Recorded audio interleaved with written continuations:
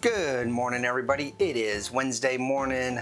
It is coffee time. Hopefully you're glad to be here. I am too, because we're going to try something that I've been on my radar, but I've never think I've ever had before. So make sure you do hit that like and subscribe. It means a lot to us.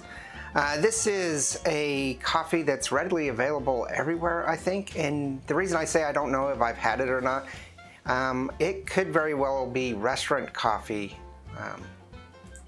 Besides, you know, Folgers, Maxwell House, Community, those are the three biggest ones. But Peets may also be a coffee restaurant thing. Yeah, I don't know. Because this is widely available, kind of like a Starbucks. I think it's a, might even be a chain like Starbucks. I don't know. What I do know is Peets is a Central American coffee. It's a mix of Nicaraguan, Honduras, Guatemalan, and El Salvadoran beans. They're all Arabica, 100% Arabica beans. This one is a dark roast, dark roast house blend, 100% Arabica.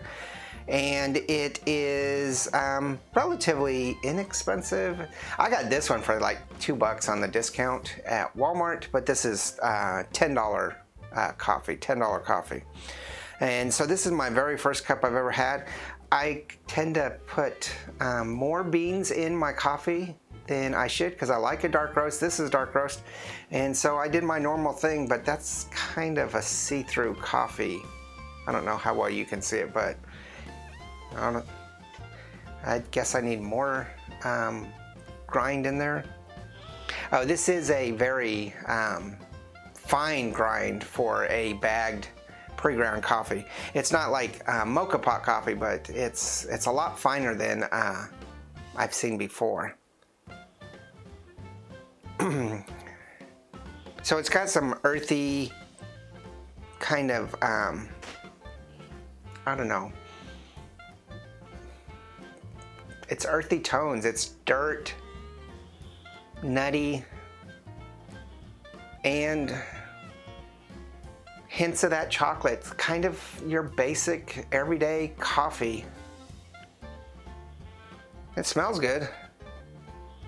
I mean, when I say your basic everyday coffee, that's what you're looking for, is a good coffee that stands up to everybody else.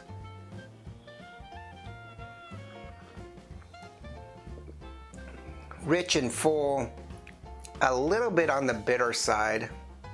It's got a funky, kind of woody, almost plasticky taste to it.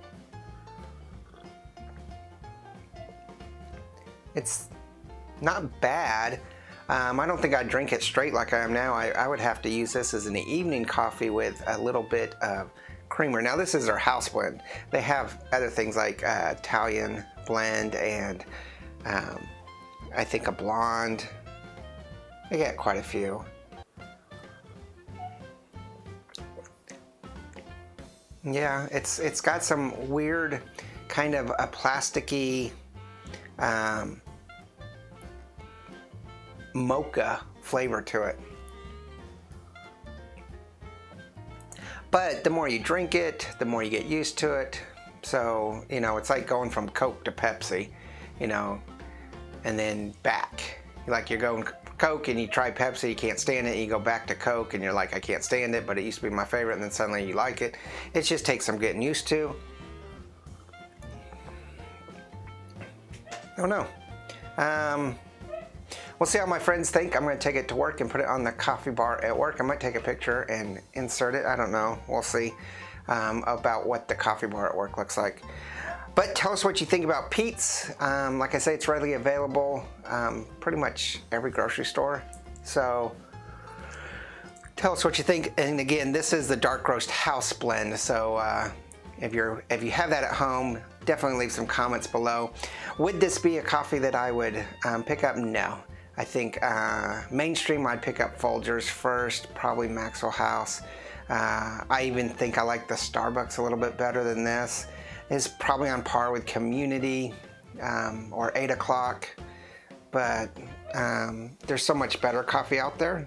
It's not bad. I might have to try some of their other blends. We'll see. But tell us what you think. Make sure you do hit that like and subscribe. It means a lot to us. Check out Instagram, Facebook, Twitter, TikTok, and all of our merchandise. And don't forget to check out tomorrow's video on whiskey, and then Fridays on a cocktail. We do have a challenge this week. It'll come out on Friday, so make sure you watch that Friday episode. We do have a challenge towards the end, so I think it'll be great if we can meet that challenge, because it'll make Cody miserable. Cheers. See you tomorrow. Oh, have a great Wednesday.